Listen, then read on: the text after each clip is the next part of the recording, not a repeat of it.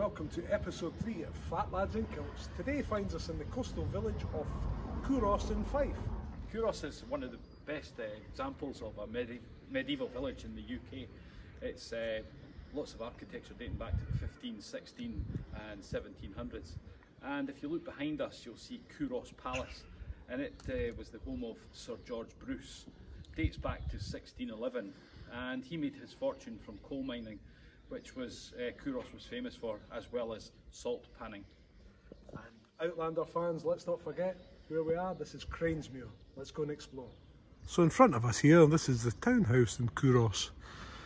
Now, back in the 16th century, this was also a witches' prison, where it said over 2,000 witches were held. Now, to the left-hand side of the door, that was the tax collector's office, and to the right-hand side of the door, that was the courtroom. So we're now at the back of Culross Palace, looking onto the gardens. Now, these gardens were used in Outlander filming. This was Claire's herb garden, although it was at Castle Leoch where you seen the garden. Isn't it beautiful up here? Look at the view. Stunning. Now, in the interior of the palace, this was also used for filming. This was used as Gellis Duncan's parlour. So we're now going to make our way down to the Market Cross and Gellis Duncan's house.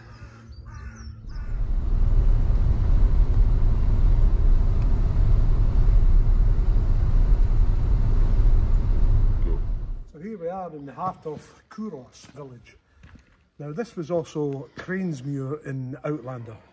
If you look across here, this was Gellis Duncan's house. Now, for the show, all these white buildings you see were painted grey. And once they had finished filming, they painted them back white again. In real life, it's called the Study, and this is where Bishop Leighton wrote his sermons in the 1660s.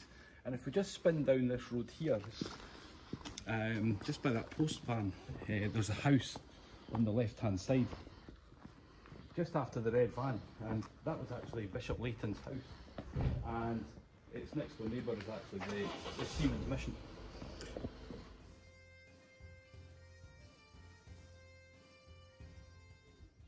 So just here on the right hand side, we've got Leary's cottage.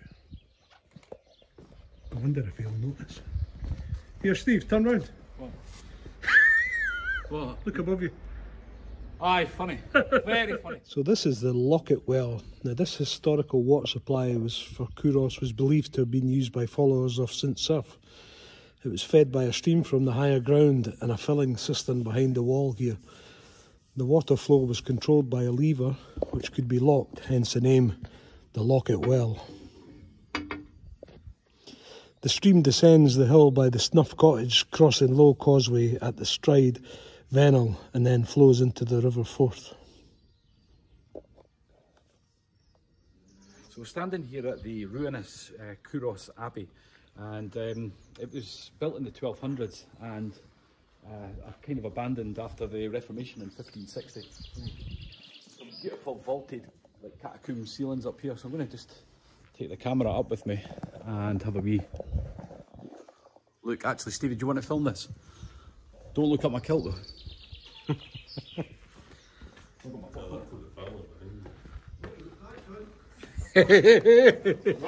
Woo!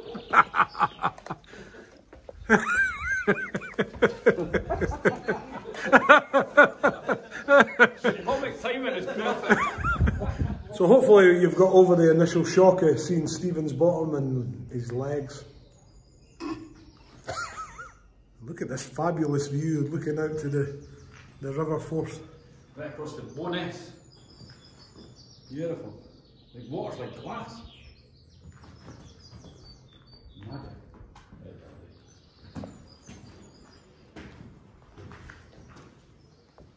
So there we have it. Culross Abbey and the parish church up above. Absolutely breathtaking.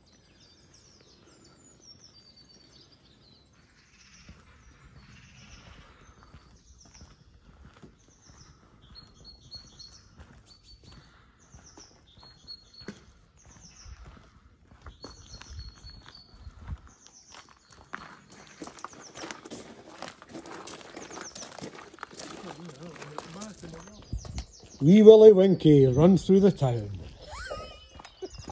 So we're just coming into the 12th century West Kirk on the outskirts of Culross. Now this was a kirk for the parishioners of Kincardine and Culross. It was halfway between, so a bit of a hike for people from Culross. They had to walk all the way uphill on a Sunday morning to head to the church. So we're going to head over to the kirk and have a wee look inside. At least you'll not need to duck here, Steve. I think you'll find I will. I'm 5'8", not 4'8". So Outlander fans will recognise the churchyard. This was in No Way Out. It's known as the Black Kirk. If we go through here.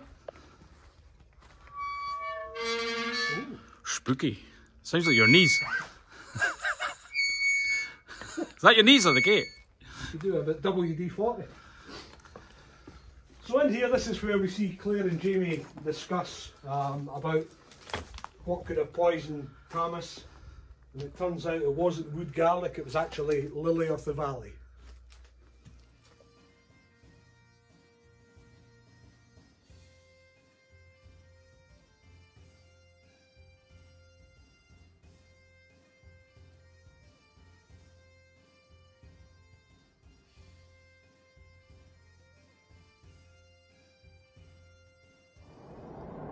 So I'm sitting here in Torryburn, just along from Culross, and this little marker stone here is a pointer to where Lilias Addy is buried, and she's just buried out at sea there in a slab. I'll take you there in a second.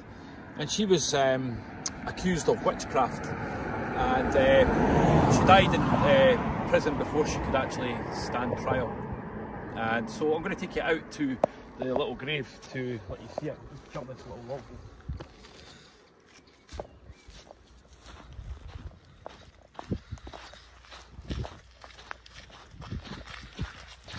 So this slab here is where Lilias Addy is actually buried. It's a bit squelchy. Ah. My Timberlands! And so this is where she's actually buried. She's buried under a slab out at sea, so that, or just on the coast here, just so that they believed that if she was laid under a slab, she wouldn't be able to rise from the dead. So that's the resting place of Lilias Addy.